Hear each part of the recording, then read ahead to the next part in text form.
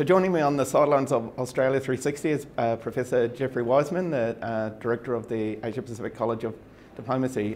Jeff just gave a very stimulating discussion about Australia's relations with the United States over the past year, but made some important points about the role of diplomacy. And I suppose, Jeff, this is a time when we look at developments around the world. Things are looking pretty shaky, and especially on the Korean Peninsula, where there's a real debate going on about whether the time for diplomacy is now on the Korean Peninsula, or where other options potentially at the other end of the spectrum, where the military force is going to be employed. What would be your views on this, and what can Australia do, if anything, to contribute to trying to hose down and calm down this situation? Well, thanks, Brendan. I think it is true that this is the hottest issue on the international agenda at the moment. It's the issue that causes most concern, I think. We have to make decisions about the use of force and the application of diplomacy. My own position is that we need to use force only as a last resort, and so the question is, have all of the diplomatic options been used so far? And I would say not yet.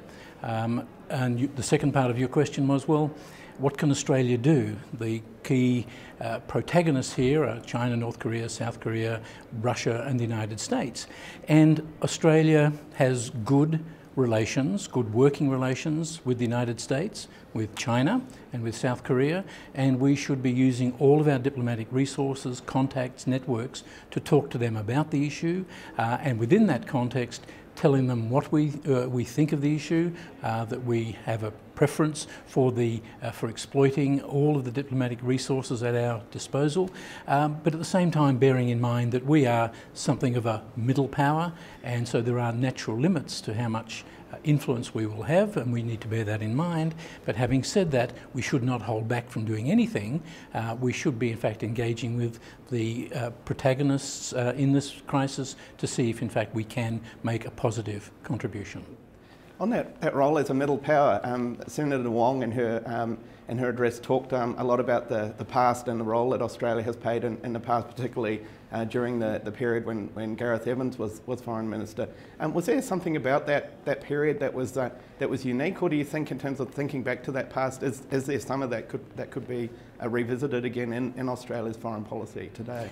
Well, look, I think that does raise a very important question about the extent to which Australia self-identifies as a middle power or as something else. We are, I think, in terms of global influence, whether it's measured in terms of our strength of our armed forces, in terms of our economic power and our social power, if you like, I think it can be generally said, without too much hesitation, that we are something of a middle power. But that depends on the issue. We are very much of a middle power in relation to the South Pacific and Southeast Asia. The question is, are we a middle power in terms of our ability to influence events in Northeast Asia? And there, I think, it becomes a bit more problematic. But having said that, you really do ask an important conceptual policy question. How do we identify ourselves? How do we position ourselves? And I think it is time to re-innovate, if you like, that debate about whether or not we are a middle power or something less. I incline towards the former view, and we should have a robust continuing discussion about that, because it does really affect the way we influence our thinking on whether or not we should do something or do nothing. Well, thanks very much for that, Professor Wiseman. Great to have you join me on the sidelines of Australia 360 2017. Pleasure, Brendan.